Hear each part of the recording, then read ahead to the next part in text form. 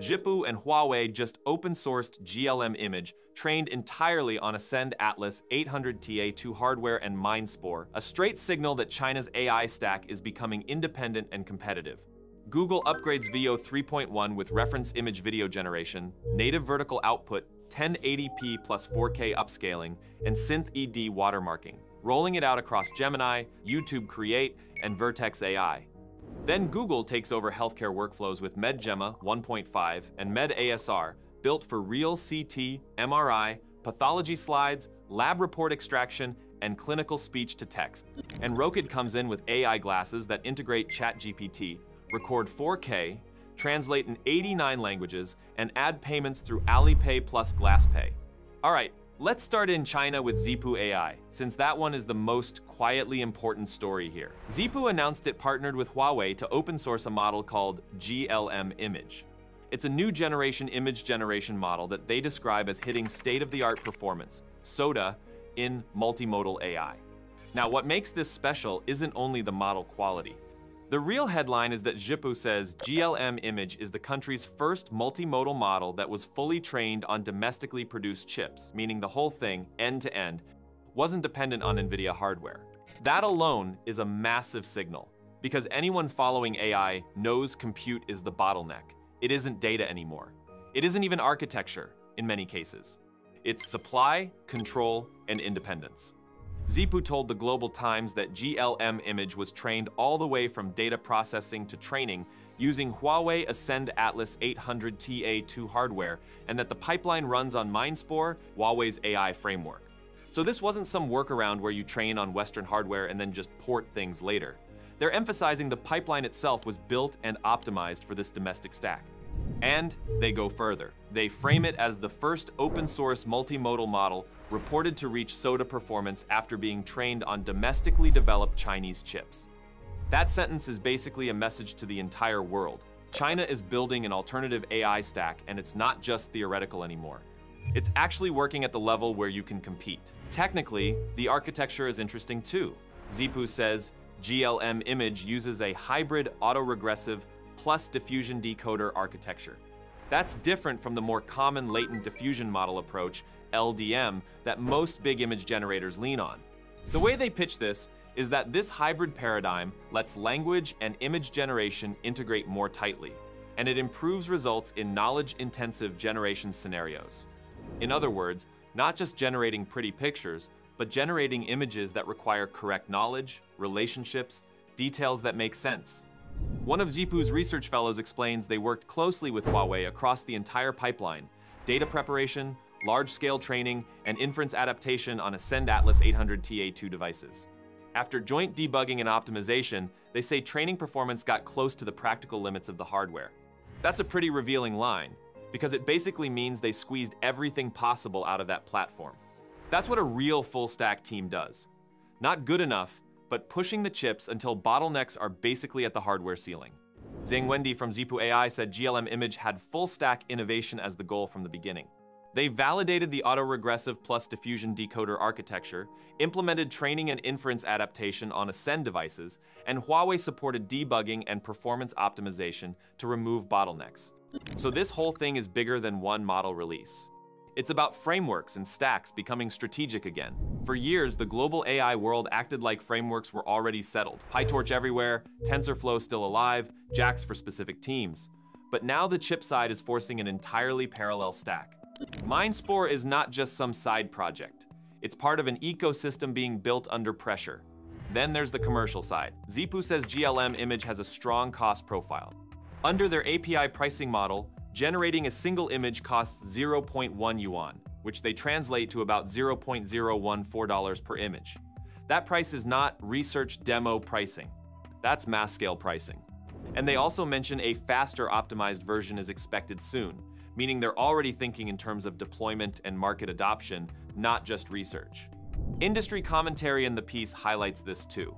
Tian Feng, president of the FastThink Institute and former dean of SenseTime's Intelligence Industry Research Institute, says the Zhipu-Huawei collaboration validates that domestic chips can handle complex AI tasks. He also frames it as further proof that China's push for independent innovation continues even with external technology blockades. He predicts that in the short term, this boosts confidence across the local AI supply chain, especially around Ascend chips, Ascend frameworks, and partners within the Zhipu ecosystem. Long term, he thinks accelerated self-reliance could reshape the AI computing market, reducing dependence on foreign hardware and pushing nationwide innovation. But he also adds a reality check. Commercialization, overseas competition, and supply chain stability still require sustained effort. Then there's the market angle. The article says Zhipu is publicly identified by OpenAI as a rival, and it frames Zhipu as one of the first Chinese AI firms to go public, as local models move from research to large-scale commercial application. Since then, the piece claims its shares jumped more than 80%, driven by investor enthusiasm for China's AI industry. The story ends by connecting Zhipu's move to Huawei's broader strategy. Huawei previously announced full open-source release of its Ascend chip software ecosystem, aiming to help developers explore its potential and do customized development independently. Xinhua also reported Huawei's compute architecture for neural networks achieved breakthroughs in computing optimization, communication efficiency, and memory management, supporting training and deployment end-to-end. So yeah, the real message is clear: China is putting real momentum behind a domestic AI stack. Now let's jump to another power move, Google's distribution play with Veo 3.1. Google announced a major update to Veo 3.1 ingredients to video. The headline improvements are exactly what creators want: more control, better consistency, and formats that match where attention actually is today. First, reference images. Veo 3.1 now generates videos based on reference images, and Google frames it as boosting expressiveness and creativity even with minimal prompts. This is honestly one of the biggest improvements AI video can get, because prompting video still feels clunky. Reference images shortcut that whole mess. Second, vertical video support. Veo 3.1 supports native vertical outputs designed for mobile. This isn't just a nice option, it's basically required if you want AI video to matter on platforms like YouTube Shorts. Third, resolution upgrades. The system supports 1080p output and 4K upscaling, aimed at users who want sharper visuals for professional workflows. And in AI video, resolution matters more than people think. A lot of tools look decent at small preview sizes, then fall apart when you try to output something clean. The other big strategic part, Veo isn't a single isolated product. It's being pushed across Google's ecosystem immediately. The update is available in the Gemini app, YouTube specifically Shorts and YouTube Create Flow, Google Vids, Gemini API, and Vertex AI. That's consumer, creator, and enterprise all at once. Then they mention quality improvements like better identity consistency. That's huge because character consistency is one of the biggest weaknesses in AI video. You want the same character across scenes without the model mutating them into someone else. Google also talks about granular control over backgrounds and textures, which signals this is moving from toy generator to something closer to a controllable production tool. Now, there's one more detail that's very Google-like: SynthID. Google is embedding SynthID digital watermarks into AI-generated videos. That's about transparency and content verification. Basically, Google is trying to hardwire authenticity signals into the output layer, and it positions Veo as not just competitive on quality, but competitive on trust and detection too. The article frames Veo 3.1 as a direct competitor to other video generators because it offers higher resolution options, mobile-first outputs, and built-in verification tools, things that many earlier versions or competing platforms don't consistently provide. Early feedback highlights better narrative control and quality, and people are watching closely because Google is clearly building an AI content ecosystem, not just a model. Now we switch from creator tools to arguably the most impactful real-world update, MedGemma-1.5. Google Research expanded its Health AI Developer Foundations program, HAI-DEF, by releasing MedGemma-1.5. They frame it as open starting points for developers building medical imaging, text, and speech systems, then adapting them to local workflows and regulations. The star of the release is MedGemma 1.5 to 4b, a compact multimodal model. The previous MedGemma-1.27b stays available for more demanding text-heavy use cases. MedGemma-1.5 to 4b supports text, 2D images, high-dimensional volumes, and whole slide pathology images. That's a serious range, because medical workflows are far beyond normal image plus text tasks. A major upgrade is support for high-dimensional CT and MRI. The model can process 3D CT and MRI volumes as sets of slices together with a natural language prompt. It can also handle large histopathology slides by operating on patches extracted from slides. Then we get the benchmark improvements. On internal benchmarks, disease-related CT findings accuracy improves from 58% to 61%. MRI disease findings accuracy improves from 51% to 65%. On histopathology, Rugel score on single-slide cases increases from 0.02 to 0.49, matching the 0.498 RUGEL score of the task-specific polypath model. Then Google highlights benchmarks that look more like production. On the chest imagenome benchmark for anatomical localization in chest X-rays, intersection over union improves from 3% to 38%. On the MSc XRT benchmark for longitudinal chest X-ray comparison, macro accuracy increases from 61% to 66%. Across internal single-image benchmarks spanning chest radiography, dermatology, histopathology, and ophthalmology, average accuracy rises from 59% to 62%. But one of the most practical upgrades is document extraction.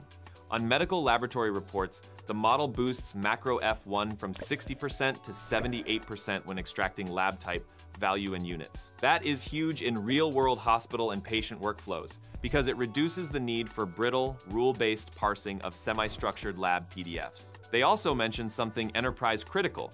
Google Cloud applications can work directly with DICOM, since DICOM is the standard radiology file format. This removes the need for custom pre-processing for many systems. Then MedGemma also improves medical reasoning. On MedQA, accuracy improves from 64% to 69%. On EHRQA, it improves from 68% to 90%. Google points out these numbers matter for workflows like chart summarization, guideline grounding, and retrieval augmented generation over clinical notes, and the 4B size keeps serving and fine-tuning costs practical. And together with MedGemma, Google also released MedASR, a conformer-based medical speech recognition model tuned for clinical audio like chest X-ray dictation, radiology reports, and medical notes. MedASR is available through the same program on Vertex AI and on Hugging Face. Then comes the benchmark comparison. Against Whisper Large v3, MedASR reduces chest X-ray dictation word error rate from 12.5% to 5.2%, meaning 58% fewer transcription errors. On a broader internal medical dictation benchmark, MedASR hits 5.2% WER, while Whisper Large v3 is at 28.2%, 82% fewer errors. That's not incremental, that's a domain-specific takeover. Now we finish with a physical product, Rokid's AI glasses.